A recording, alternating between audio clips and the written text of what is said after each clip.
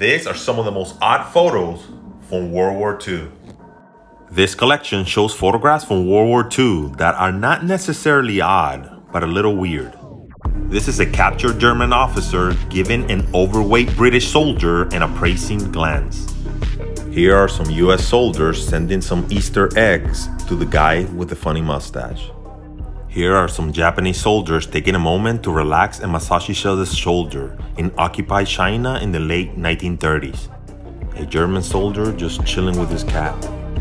Nothing to see here, just some German soldiers getting lit.